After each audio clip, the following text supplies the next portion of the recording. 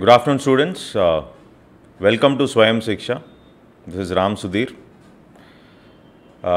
2 days before exam, now few things which students have to remember. Very important. It is more important than what you have studied till now. So what are these few things? Firstly, we have to go to the exam hall with a very cool mind. Now, which is a difficult thing, but going to the exam hall with a cool mind is, how do I go to the exam hall with a cool mind? Is basically understanding that life is bigger than UPSC. First thing. And when your mind is cool, automatically you will be able to analyze questions better. Second and the most important aspect is, in the exam hall, don't forget to read each and every question. Don't forget to read each and every question, because many a times there will be clues in the questions itself which will guide you to the answer. All the questions have to be read. Very important. Third most important point, very important point, after your GS1, after your first paper, you are not going to discuss what you have written in the paper 1. You have to remove GS1 from your mind completely before going to CSAT. Many students give up thinking that, they have not done paper 1 well, and some of my students have cleared GS1 recently in the last year's exam as the scores have come, and because of that baggage they carried, they have lost in CSAT. So very important, no baggage. GS1 is over, stay cool, go ahead with your CSAT. Very important.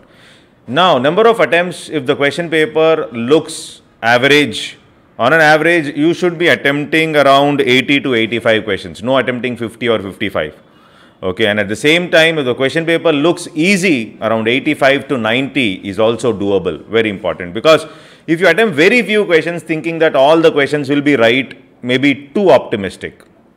Next important aspect, when you start solving the question paper, don't panic by seeing tough questions initially. There will be some papers where you find in the first 10 questions are difficult, first 5 questions you are not able to solve even a single question, and still there are many questions to come. There are many easy questions to come. Generally students give up seeing the first few questions. Very important, because these first few questions or the difficult questions may be there initially, and you give up your hope, and that is the reason you may fail in the exam. No giving up hope.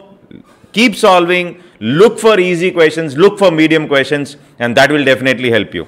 Next important aspect, don't take too much of stress now. That is today and tomorrow. Don't take too much of stress. Very important. Don't bring in that current affairs. Don't start reading something new. Some friend has said, this question is compulsory. All that will not work. It is application of accumulated knowledge over a period of time. Okay, and try to sleep properly on Saturday, that is on 4th night. You have to have at least 5 to 6 hours of solid sleep. For that, what you are going to do, are you going to exercise? It's up to you, but sleep, try to sleep. No tension, don't take too much of stress, because that will definitely hinder your progress. One more important aspect, when you are solving CSAT, 100% don't completely depend on reading comprehension only. That will be too risky for us. Okay, so reading comprehension, yes, you will solve, but completely putting all your stakes into reading comprehension will be risky. Please keep this in mind. And most importantly, go as early as possible to the exam hall so that you avoid confusion. Okay, and see to that whether you are carrying your hall ticket, etc. Okay, so that's all, and I wish you all the best. No tension about mains. Just give your best. We are there to help you for mains. We are going to definitely come up with very good videos on for mains exam, flow charts, fast track revision, whatever it is. Just give your 100% with a peaceful mind. Okay, thank you.